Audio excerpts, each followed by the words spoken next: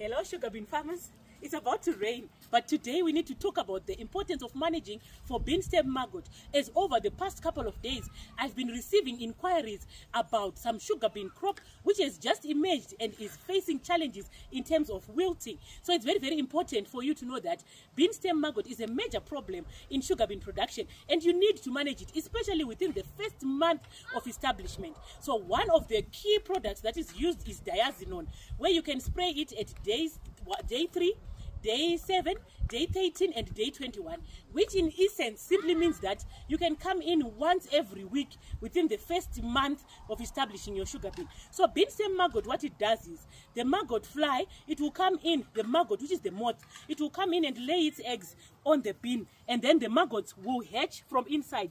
Let me just uproot one and show you, if you have bean stem maggot, what you will face. So once the maggot has laid its eggs, it will then hatch, but when it hatches, it will form a swelling here at the base towards where the stem meets the ground here.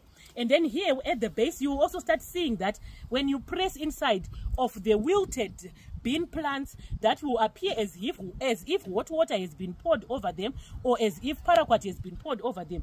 You will open it inside here on the swelling part, and then you open. So here you will start checking to see if there are any black maggots inside, brownish black little maggots that will be feeding inside there.